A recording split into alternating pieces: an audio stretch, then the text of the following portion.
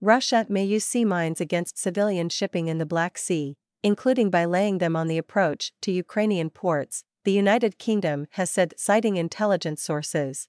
The warning comes as Ukraine's navy said that 12 cargo vessels were ready to enter a fledgling Black Sea shipping corridor on their way to Ukrainian ports, a significant increase in maritime traffic to Ukraine in defiance of a de facto Russian blockade of the country's seaports. Thanks for watching. Don't forget to subscribe, like, comment and share.